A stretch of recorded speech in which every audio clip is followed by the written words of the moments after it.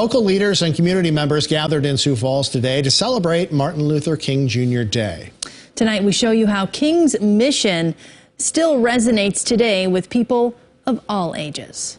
Whereas Dr. King's legacy continues to encourage us to unite and work together to overcome challenges in our community. Sioux Falls Mayor Paul Tenhagen proclaimed today Martin Luther King Jr. Day in Sioux Falls and encouraged mentorship and serving the community. And so that, to me, is a very important message of how we're getting involved in making our communities better. Julian Baudouin, the executive director of the South Dakota African American History Museum, says people tend to focus on Dr. King's dream.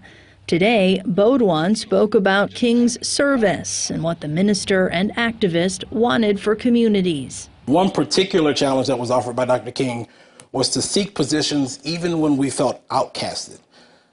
The positions should be ones to benefit the community first and not self first. He was not a self-driven individual. Baudouin shared the microphone with his 11-year-old daughter, Jemiah. I think that you should be assertive with your words and actions. Jemiah says her father is an inspiration to her. I want to be like him when I grow up, to be able to own my own business, have children, have someone beautiful in my life, and still be able to shape the world how I think would be better. She's already off to a good start.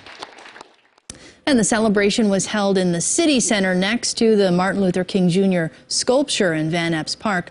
Tenhagen encouraged people to visit the statue after the presentation, take pictures, and post them on social media.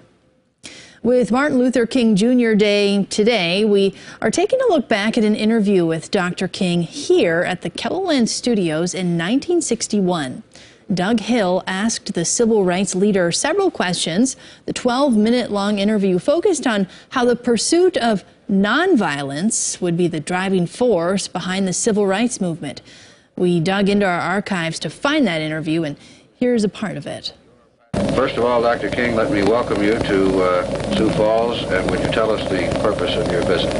Yes, thank you very much. I'm very happy to be here, and I'm here to make a speech for the Knife and Fork Club. And it's certainly a real pleasure to be in this section of the country. It's my first time here.